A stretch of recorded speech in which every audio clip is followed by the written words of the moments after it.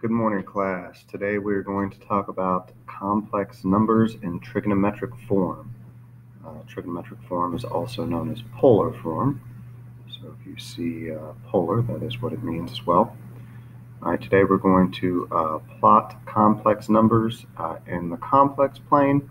We're also going to plot them in the polar plane as well. We'll find the absolute values of complex numbers, which is also called finding the modular portion of the trigonometric form or polar form. We'll write trigonometric forms of complex numbers. We'll multiply and divide them. We'll also find powers of them. We probably won't get to nth roots.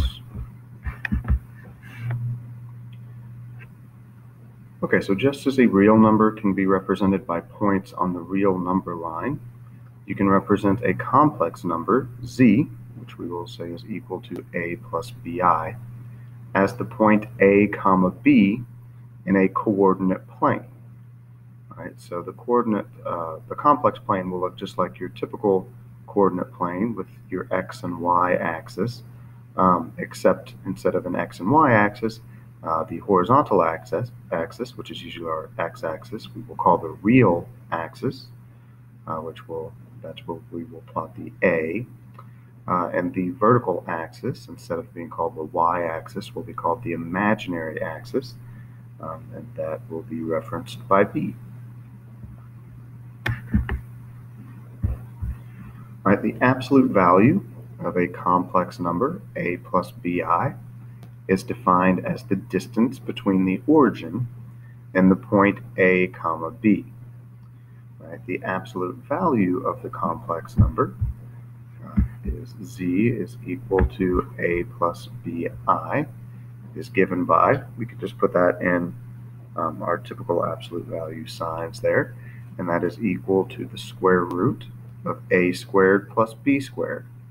Right, now, many of you on the last, well, not the last test, but on one of the last trig tests that we took, all right, still are making the very bad mistake of when you have the square root of the sum of two things squared, all right, you just take the square root of each piece.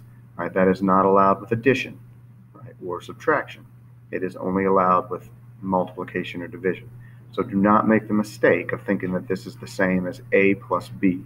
It is not. All right, a lot of you are still making that mistake. All right, when the complex number a plus bi is a real number, that means that the imaginary part, b, is equal to 0. This definition agrees with that given for the absolute value of a real number. All right, so of course, plugging it into our equation, we would just get the absolute value of a. All right, so let's plot in the complex plane, right, the complex number -2 plus 5i. All right, so first we will get some axes on here.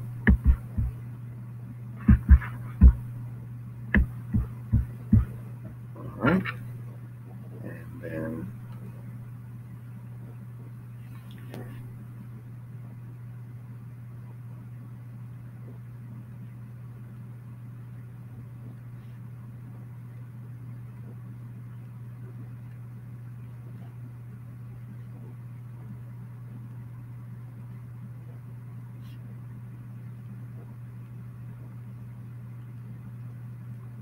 all right, so this is my real axis. Oops.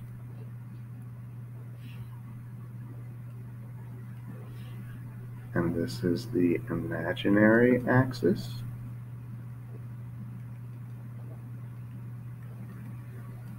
All right, so remember this corresponds to a comma b, which is -2 comma 5. So we would plot it just like we would plot any point, like we used to back in pre-algebra. So -2, 5 would be right here. That's it. It is that easy. All right, we can do the same thing here.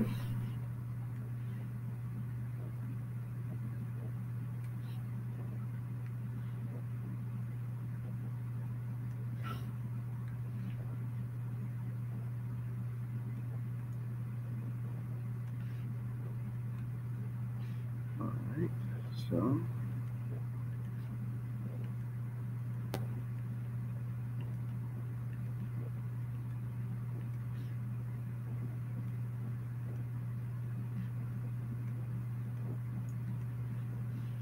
again, this of course would correspond to the point 6, negative 2. So we go 1, 2, 3, 4, 5, 6, negative 2. So right in there.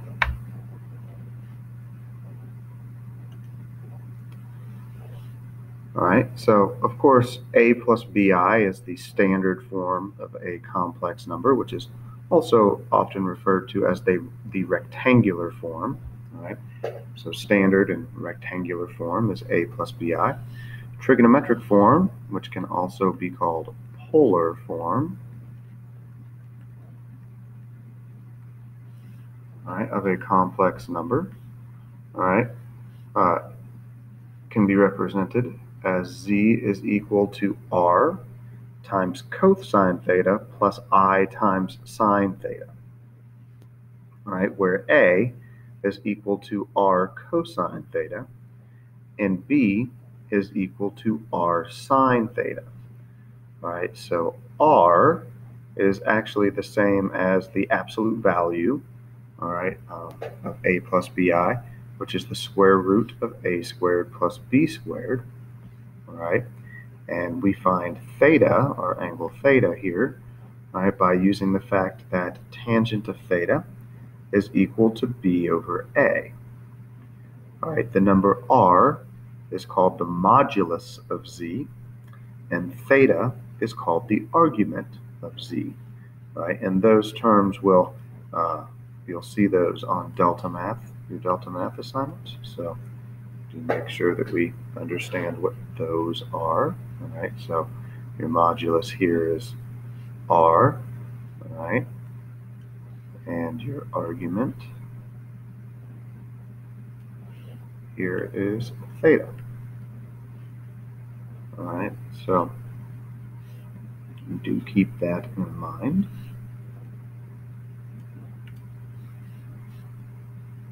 All right, the trigonometric form of a complex number is also called the polar form, like I said, because there are infinitely many choices for theta. Remember, there's infinitely many coterminal angles of any angle in standard form. All right, the trigonometric form is usually restricted to 0 to 2 pi. Right? Although on occasion it is convenient to use a theta less than pi. All right, so sometimes they like it 0 to pi, but usually 0 to 2 pi. Okay, now this is what's called the polar plane. All right, and we can also graph these. This is the modulus and this is the argument. All right. Now this is in degrees. All right. Typically, you'll also see them often in radians. All right. So either way, it works the same way. All right. So this really corresponds to 2 times cosine of negative 255 degrees plus I times sine of negative 255 degrees. All right, so this is my r and this is my theta. All right, now we don't, typically we like between 0 and 2 pi, or in degrees 0 to 360. So we don't like this negative 255. That's okay. To find a coterminal angle, all we have to do is add 360, and that takes us to 105 degrees. All right. So what we want to do is go to 105 degrees. All right. So that would be right here. Right. 105 is exactly halfway between 90 and 120. All right. Of course, there's 30 degrees difference between here, so halfway between that would be 15, so this would be 105. All right, and then we go 2. That basically tells us how far out from the center we go, right? So of course the origin is 0, 1. So this whole ring is 1, right? 2, this whole ring is 2. 3, this whole ring is 3, etc. All right. So because this 2 right here, we know that we have to be on the 2 ring, right? And then we know that our angle, negative 255, which is the same as 105. So I go here to 105, I plot it on that 2 ring, and I'm done. So very easy once you kind of understand the premise. Right, here we can do this again. Right, now we are back in radians here. All right. So with the negative number, it's a little bit different, but not really. All right, let's go ahead and find our angle first. So this is 23 pi over 12. So let's go ahead and change some of our, obviously this is almost 2 pi, so it should be down here somewhere. Let's change this to a common denominator, which would be 1 with 12. All right, so this would be 22 pi over 12. Right, 2 pi, which is the same as 0, would be equal to 24 pi over 12. Right, so 23 pi over 12 should be right between these two. So this right here is 23 pi over 12. All right, so we're going to be on this line. All right. Now, it says to go negative 3, right? Well, of course, this would be positive 1, positive 2, positive 3, positive 4. So we kind of want to stay on this same line here, but go in the opposite direction. So this would be negative 1, negative 2, negative 3. It would actually be right here. All right. Which is also the same as making this positive and subtracting pi from this. So either way that you want to think about it.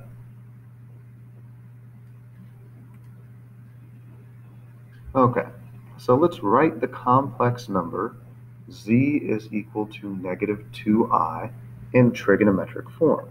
All right, so we know that in order to write it in trigonometric form, all right, we are going to need r and we are going to need theta.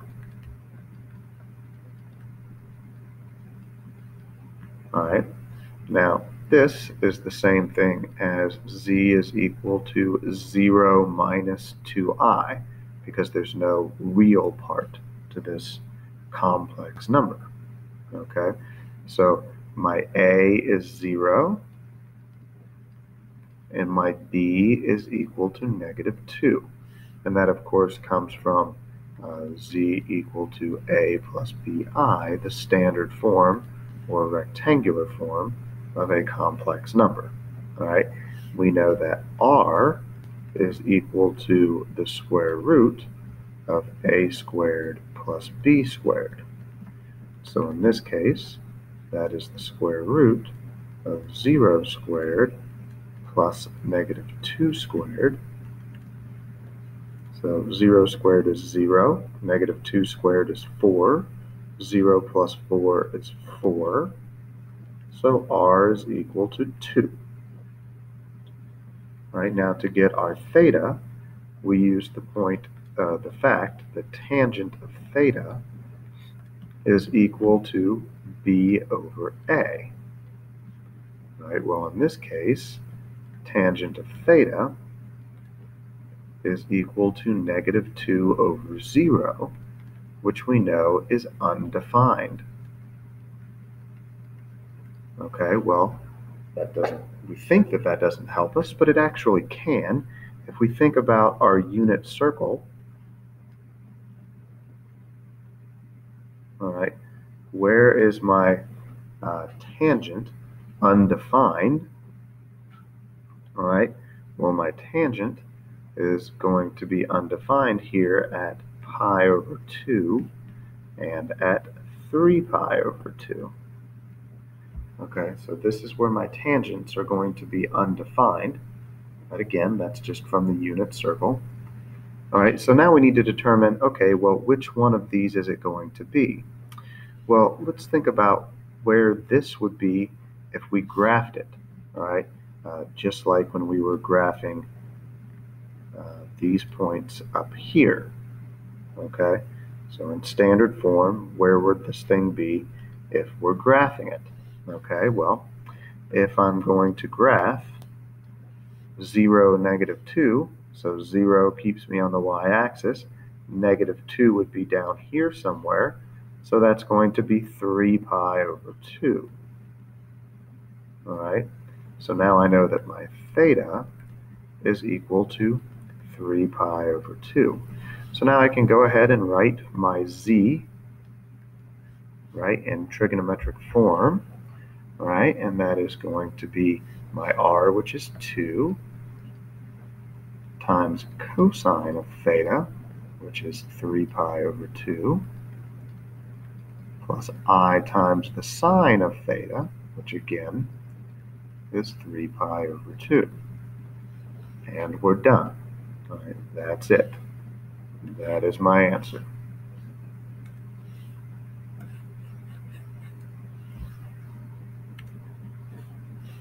Okay, let's try this again. All right, again, when watching this video, I would highly recommend pausing it, trying to work it out on your own, and then watching to see if you did it correctly. All right, so we're doing the same things here. All right, this is essentially, since there's no real part, this is 0 plus 3i, which means a is equal to 0 and b is equal to 3. All right, so my r is going to be equal to the square root of 0 squared plus 3 squared. That's a 0 plus 9. The square root of 9 is just 3. So r is equal to 3. All right, again, we know that tangent of theta is equal to b over a. So this is going to be 3 over 0, which again is undefined. All right, but if we were going to graph this on our rectangular plane, we would graph 0, 3, which would be up here somewhere. Again, remember this is pi over 2. This is 3 pi over 2, the two places at which tangent is undefined on the unit circle. So we know that from this, theta is equal to pi over 2. Well, now I have my r, I have my theta. We know that the trigonometric form is r is equal to, z is equal to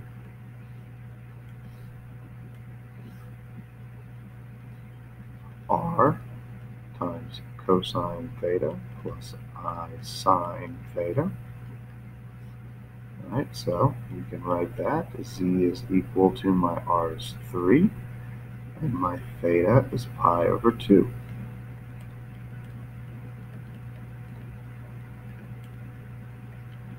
Done.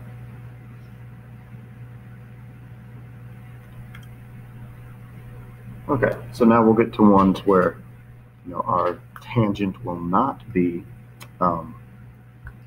undefined. All right, so here my a is -2, our b is -2 square roots of 3. All right, so again, I'll find my r first, which is the square root of a squared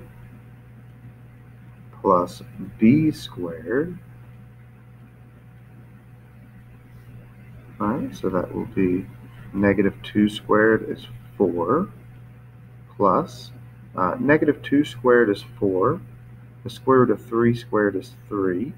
4 times 3 is 12. 4 plus 12 is 16. The square root of 16 is 4.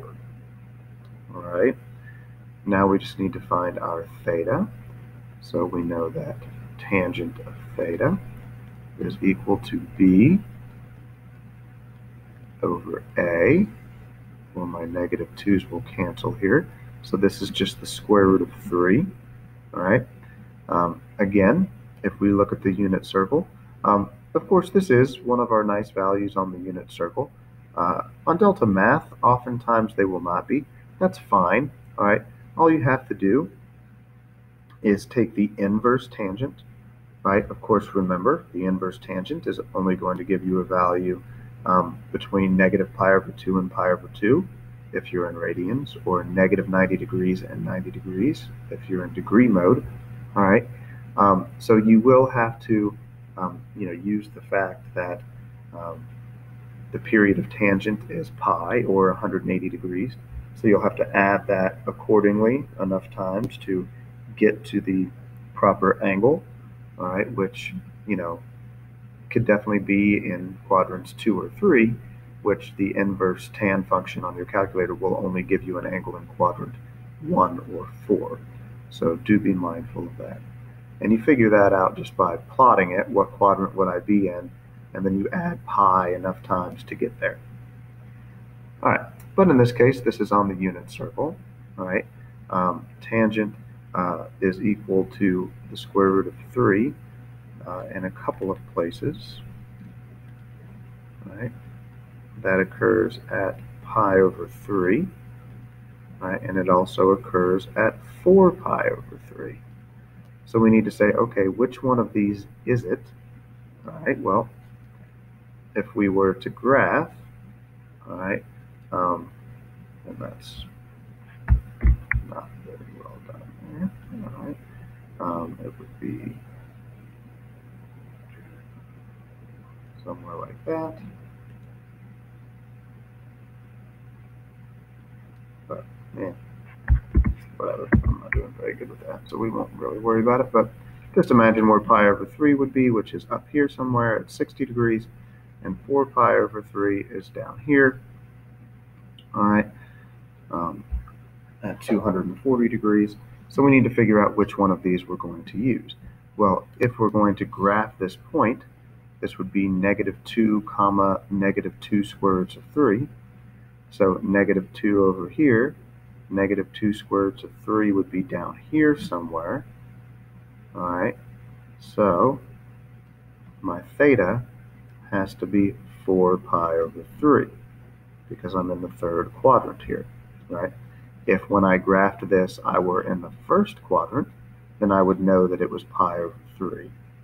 Okay, well now I have my r and I have my theta, so I can easily write that. Z is equal to 4 times the quantity of cosine 4 pi over 3 plus I times the sine of 4 pi over 3. And we're done. All right, again, you may want to pause this, attempt this on your own, and then play to check yourself. All right, again here, my A is 6, and B is -6. So if I do R is equal to the square root of A squared plus B squared. All right, this is 36 plus 36. So this is the square root of 72, all right, which obviously is 36 times 2. So this is 6 times the square root of 2. All right, tangent of theta is equal to B over A. So that's just -1.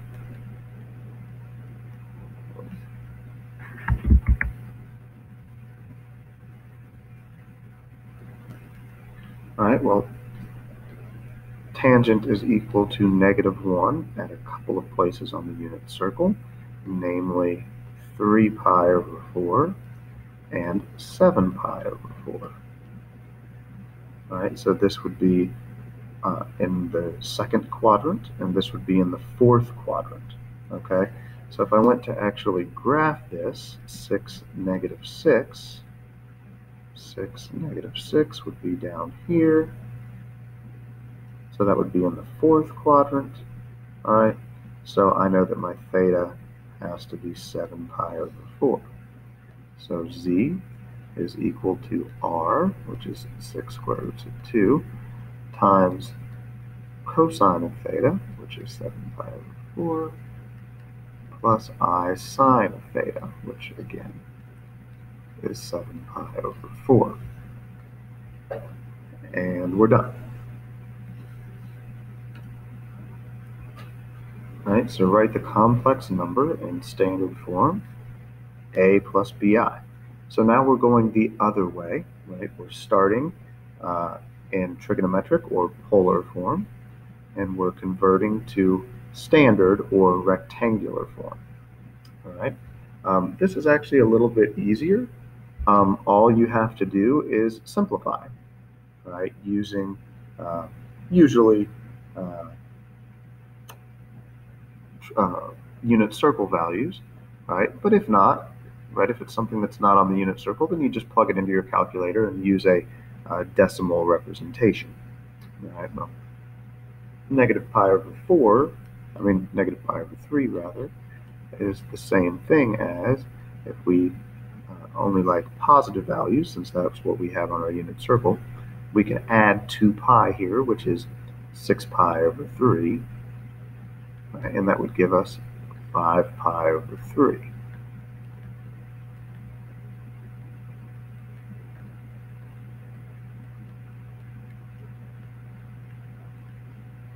All right, so now we look at our unit circle, all right, and we say, okay, well, what is the cosine of 5 pi over 3?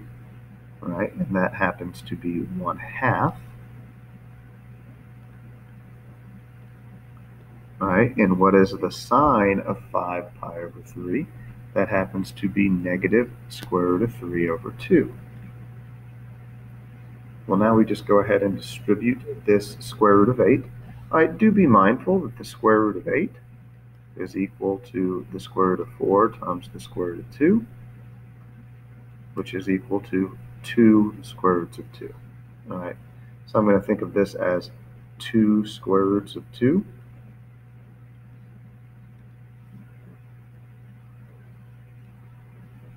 So now when I distribute, I'm going to get 2 square roots of 2 over 2, which that would cancel here, all right, plus I times, all right, 2 square roots of 2 times square root of 3, of course we're going to have a negative out here, that would be 2 square roots of 6 over 2, so these would cancel. All right, so putting that in a plus bi form, this would just be the square root of 2 minus the square root of 6, I. All right, now you can put the I in front of the square root here, and sometimes you will often see it like that, just so that people don't confuse the I being underneath the square root. All right. I like to put it at the end because it looks more like a plus bi, the standard form. But if you do that, make sure that it's very obvious that the I is outside of the square root. All right, we can look at another example. So again, you may want to pause it here, try it on your own, and then push play to check your answer. All right, so here we've got 8. All right, the cosine of 2 pi over 3 is negative 1/2. All right, and the sine of 2 pi over 3 is the square root of 3 over 2. Now we just distribute this in 8, so we will get negative 4 plus 8 over 2 is going to be 4, so 4 square roots of 3, I. And that's it.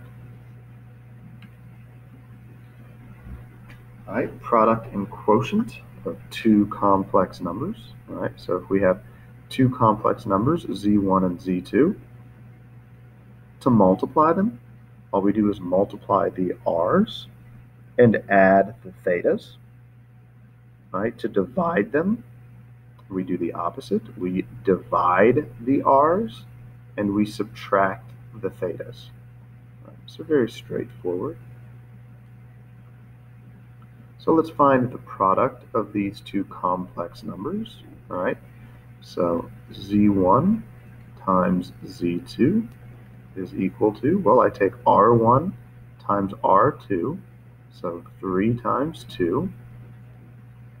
I guess I'll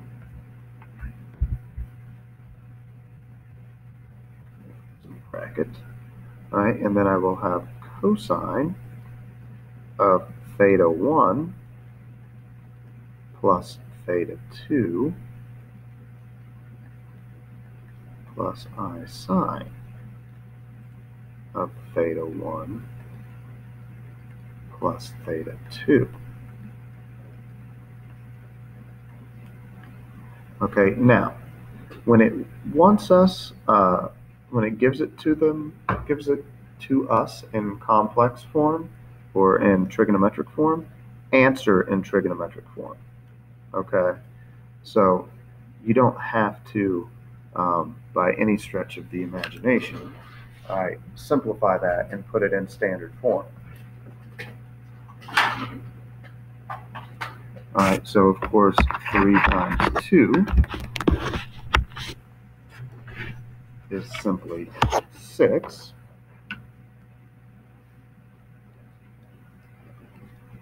All right, and pi over 4 plus 3 pi over 4 is simply pi.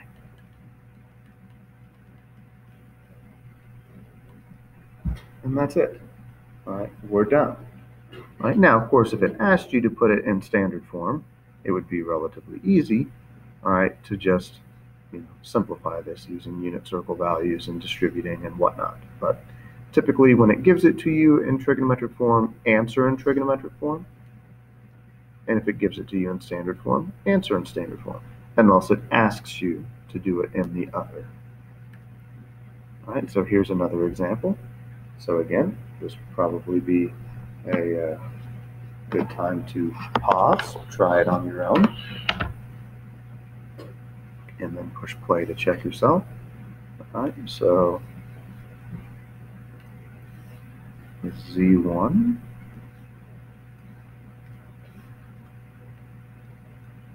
times z2. 7 times 3 is 21. All right. Cosine. 3 pi over 2 plus pi over 2 is 4 pi over 2, which is 2 pi.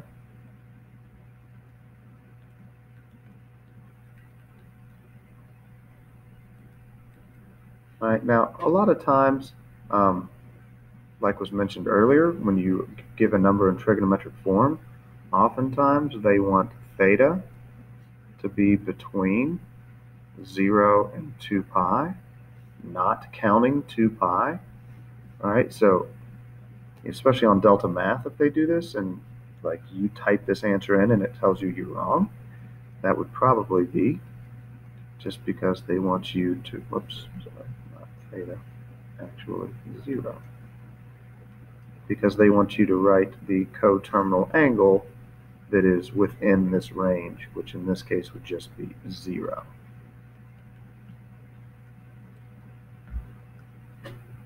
Done. All right, so here we're going to do the same thing, except now they don't have common denominators, so you would have to get them, right? That's fine.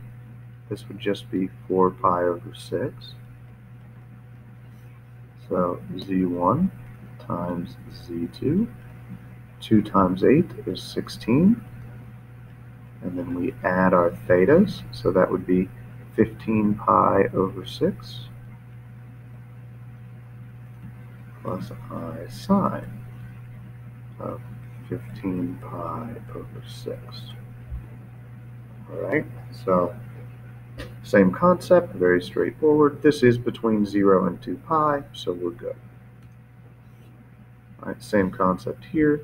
This is going to be 2 pi over 6, just to get a common denominator with these down here. So z1 times z2, 3 times 4 is 12. Cosine, 2 pi over 6 plus pi over 6 is 3 pi over 6, which reduces to pi over 2.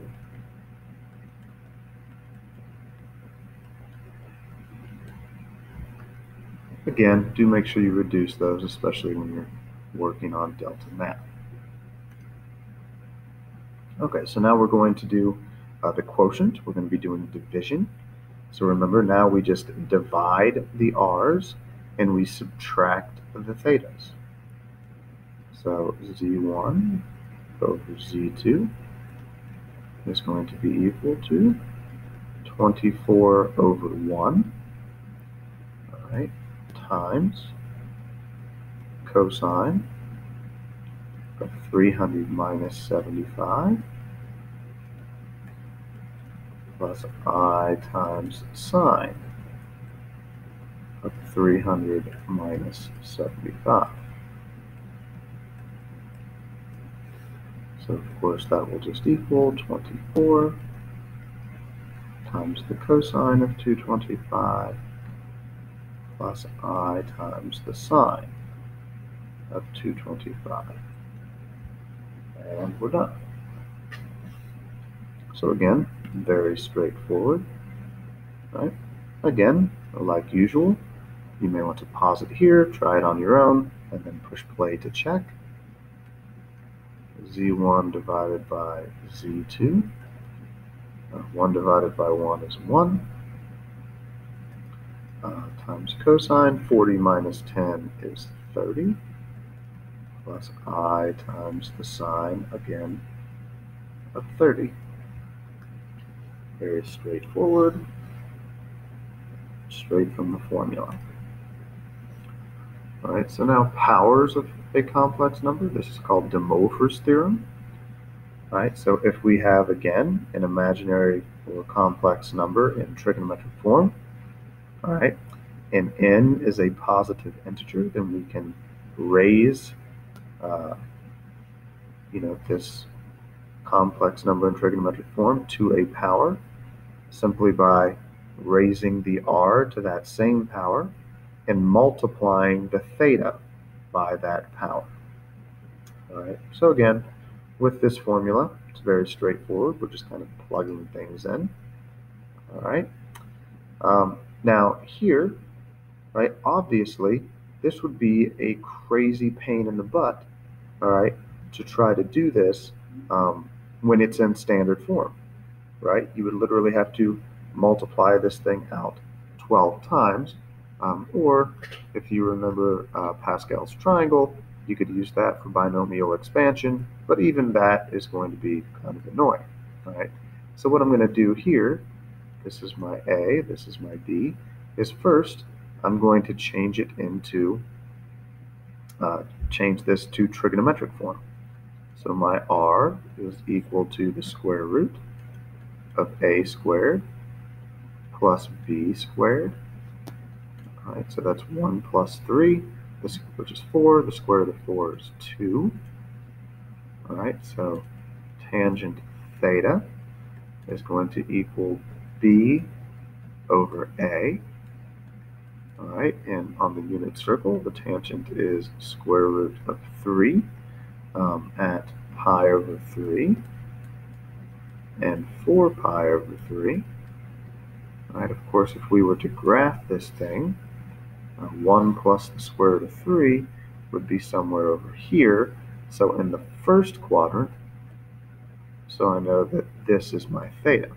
All right, so now I know that Z is equal to 2 times the cosine of pi over 3 plus I times the sine of pi over 3.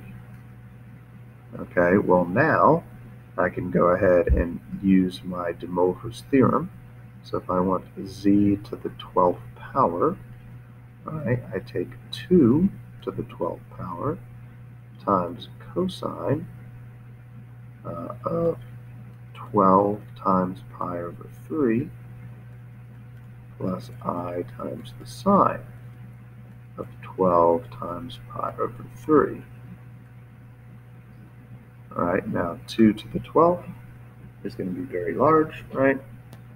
So 2, 4, 8, 16, 32, 64, 128,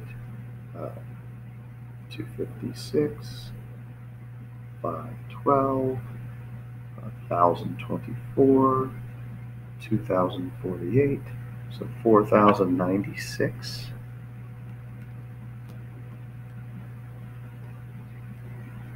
Right, times the cosine. Right, 12 times pi over 3 is 12 pi over 3, right, which is the same as 4 pi, right, but 4 pi is not between 0 and 2 pi, not including 2 pi. So you'd actually have to subtract 2 pi twice, and you would get to 0.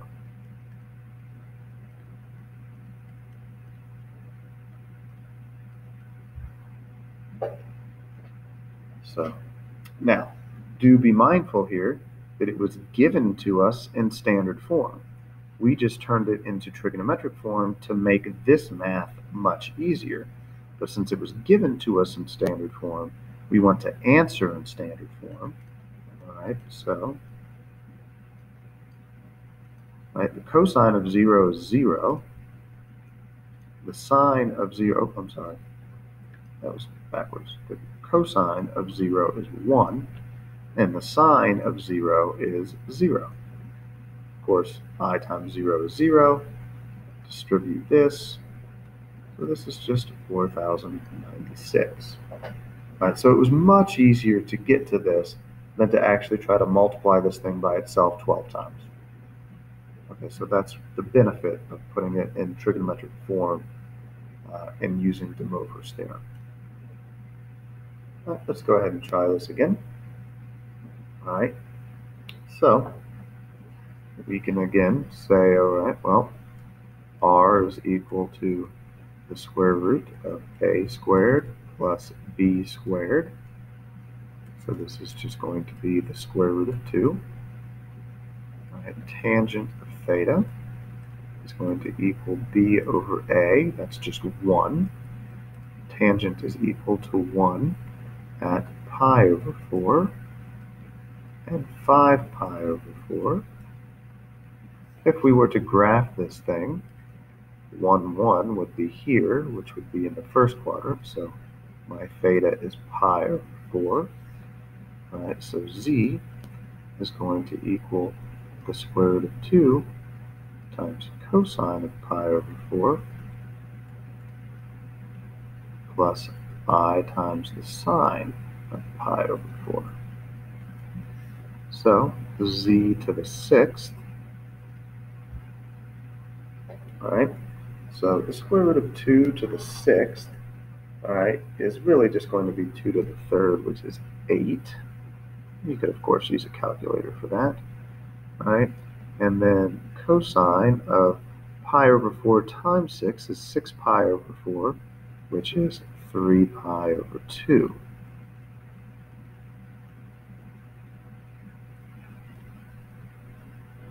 All right, again, it was given to us in standard form, so we should answer in standard form.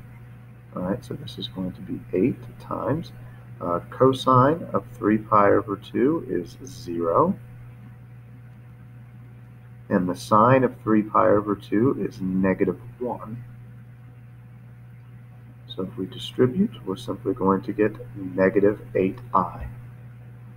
Again, much easier than trying to multiply 1 plus I times itself 6 times. And we're not going to worry about nth roots. It gets a little messy, and I don't think it's overly required for this course, so we'll go ahead and skip that. I didn't put any on your Delta Math assignments either, so we are done for the day.